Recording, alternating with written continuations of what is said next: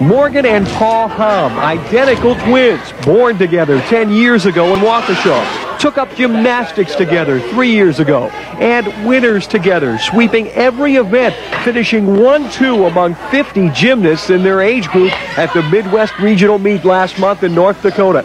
And together, not surprised by their quick success. Not really. No? It just kind of happened, you know. The boys have made it happen, practicing 5 days a week year-round, doing routines over and over, remembering what's important. Your form, to keep tight and don't, like not bend your legs in your routine. That's breaking form. You just want to, like, hit the set, you know, not really make any mistakes. Try to do the set as perfect as you can. And Morgan, you need to push off your hands a bit more when you take off, because you take off. Stacy Maloney is their coach at the Swiss Turners Academy in West Allis. I can tell them something to change a body position, and they can make that adjustment in one turn.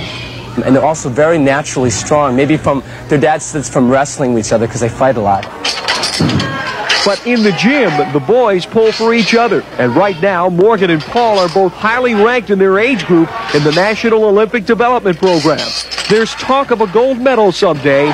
Serious talk. I've seen some of the current Olympians when they were the same age as these boys, and I find these two boys to be more talented. You know, it's a very long road to the Olympics.